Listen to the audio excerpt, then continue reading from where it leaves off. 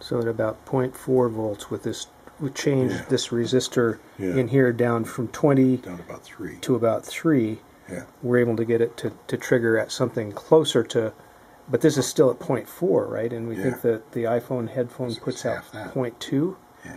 Hmm. Well, we'll make it,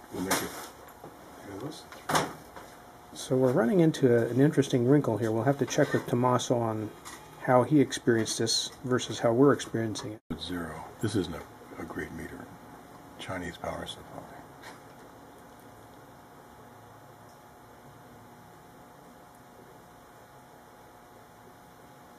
Okay, so now like 0.3. Okay. Triggering it closer to 0.3. Yeah. By putting in a couple of 3s in parallel, halving it. Yeah. So now we're down to like 1.5 there. Yeah, okay. 1.5 versus 20. 0 up to closer to 5. 4.5 might be all we get. Okay. And that's using an audio input. Yeah. Kind of an ace. And